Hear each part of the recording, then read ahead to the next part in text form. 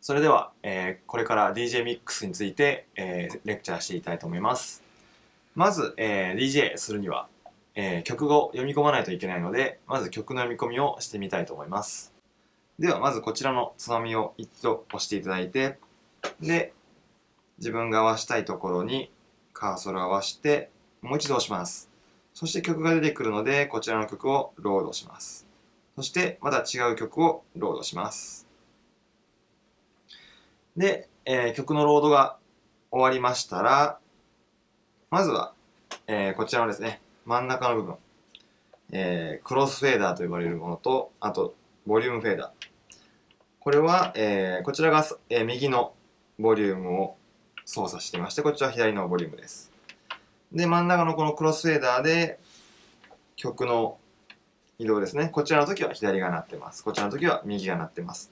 真ん中の時はどちらの曲も鳴っている状態です。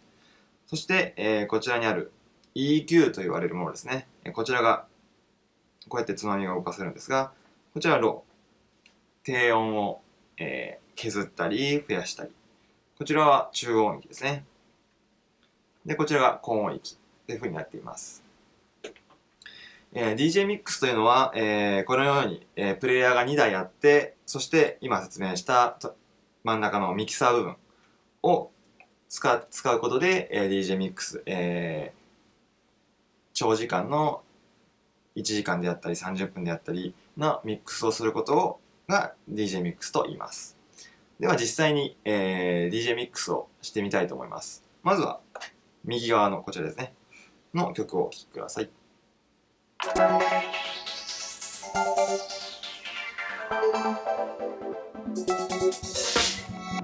というふうにこのような曲が流れています。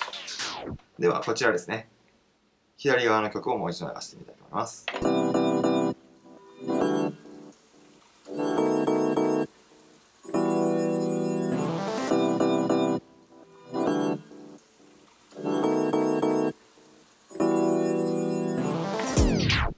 というふうに、左右どちらにも違う曲が入っている状態です。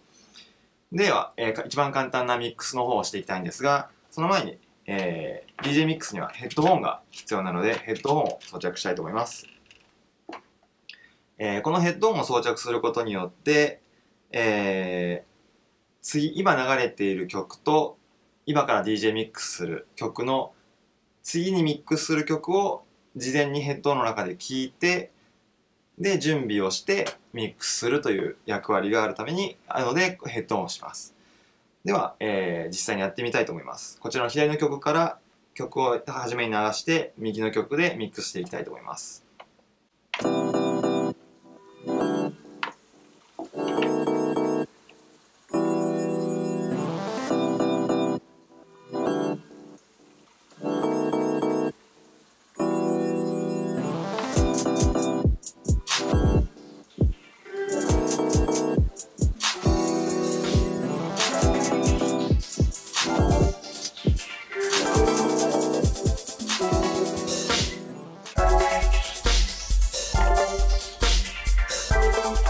といった感じで、今こちらの曲からこちらの曲に、変わって今 DJ ミックスというものが行われたということになります。それでは、これから、より詳しく、DJ ミックスについてレクチャーしていきたいと思います。